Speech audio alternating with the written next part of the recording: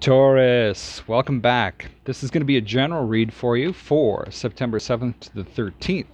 We're going to look at your current energies, your desire, and the possible outcome. And we're going to also look at what's working for you and what you need to be aware of. Keep in mind this is a general read. It may not resonate with everybody, and if it doesn't, that's okay. So let's get right into this and see what's going on for you, Taurus. Off the get-go, we have the Eight of Swords. Might be experiencing a little indecision. We have the Ace of Wands. We might be experiencing a little indecision with regards to starting something new. What is working for you is the Magician. What you need to be aware of is the Five of Cups. And the outcome is this Knight of Cups. So it seems to me off the get-go, you might be a little scared to make a decision. Keep in mind that not making a decision is still a decision. About an offer that could be coming your way. This offer may have you feeling a little unsure of yourself, a little worried about getting left out in the cold. But I see this Knight of Cups as this could actually be an offer of love that's coming in for you. There could be some type of romance is stepping your way. Now, what I want to do is I'm going to go through and clarify each one of these cards just to get a better picture as to what this story is. So, we have the Page of Wands, we have the Queen of Swords, and we have the Fool. And I see this as, with this Page of Wands energy, it can be, you've got good news that's coming through with work. We've got the Queen of Swords energy, which is, to me, is, you know what, you may really need to use your intellect in order to take advantage of a new opportunity that's coming for you. Or this might be along the lines of, there's some good news coming in about work. You're going to really need to use your intellect in order to make a major choice in life. Now we have this Ace of Wands, and this is in your desires. So what is this Ace of Wands for Taurus, please? We have the Queen of Wands, Four of Pentacles, and the Two of Swords. So although there's this new offer that's coming in for you, Taurus, we can see that you're going to really start to need to take action with this Queen of Wands here. You could be very busy, but it looks also like you're holding on to, or you're overly cautious about losing in any way, and that's creating some indecision for you with this Two of Swords. This Four of Pentacles is like, oh my God, what do I do? Which choice do I make?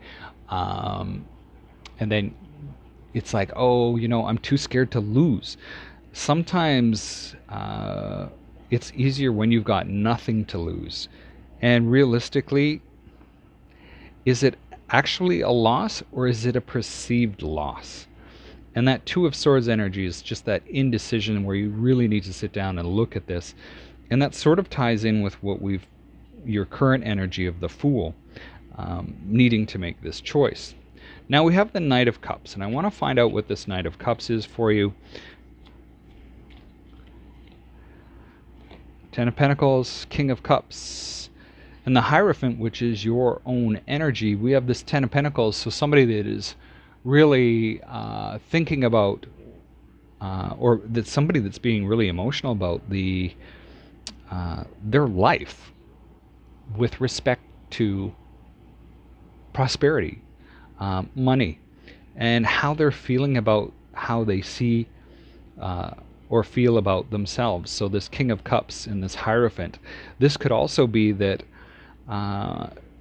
the outcome is that you're feeling pretty solid in this possible new start. You have the King of Cups here that's saying, hey, you know what, maybe this Knight of Cups is actually a love offer, and this is a pretty good offer that may be leading to marriage. There's a couple of different ways that we can read that Hierophant card. It can be your energy, or that there's going to be somebody that's going to come in and sort of guide you over the next little bit as to, or provide some insight and help for you. We have the Magician, and the Magician is here working for you. Now, to me, that it says, you know what, you've got all the tools. You know, you look at this Four of Pentacles, and you're like, oh, I'm going to lose, I'm going to lose, I'm going to lose. But we've got the Magician here saying, hey, you know what, you got everything you need. So let's clarify. Seven of Wands, Two of Wands, and the Queen of Pentacles. So we could say that the Queen of Pentacles is sort of the female side of the King of Pentacles. So I look at this and go, it seems like you've got a lot of internal conflict about which path to take in order to make yourself successful. Now, what's working against you, or you need to be aware of, is this Five of Pentacles energy. And that's the energy of like, geez, I'm going to get left out in the cold here. I'm not going to be left with anything. So let's clarify that. Ace of Pentacles, Ace of Cups, and the Eight of Cups. So although you're worried about, you know, where is this going to go? Where is everything going to go? How's this going to turn out? I see the Ace of Pentacles as you've got a new start. And that's a new start financially, in business, or a new job that's coming. We have this Ace of Cups.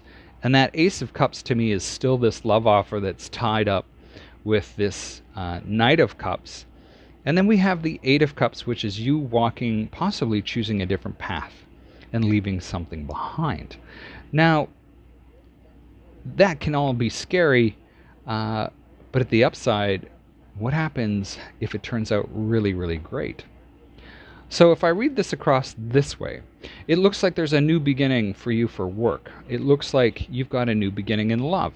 It's got you walking away and choosing a different path, one where you're taking action to let go of the things that you used to hold on to and that fear of loss.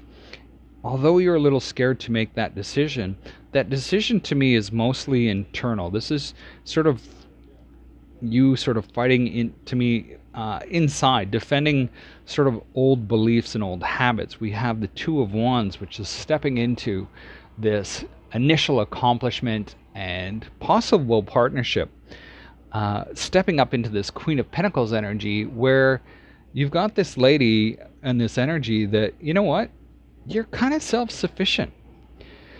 I want to pull three more cards for you, Taurus. Just for any further advice around this week for you. Eight of Pentacles, Knight of Pentacles, and the Moon. You're working on creating your wealth. You can see this little guy or little individual here is working on creating his pentacles, creating that which gives him joy and security. We have the Knight of Pentacles, which is further saying, hey, you know what, there's going to be a positive outcome with this. And the Moon is here saying, hey, you know what, not everything, or you might be feeling a lot of uncertainty around that. And so keep working on what you're doing. It looks like you've got a fairly positive outcome here with this Knight of Cups, Ten of Pentacles, and the clarification around that. Best of luck this week, Taurus. Give this a thumbs up if you liked it. Give it a thumbs down if you didn't. Either way, I'm glad you stopped by, and hopefully this has provided some sort of insight for you. And best of luck this week, Taurus.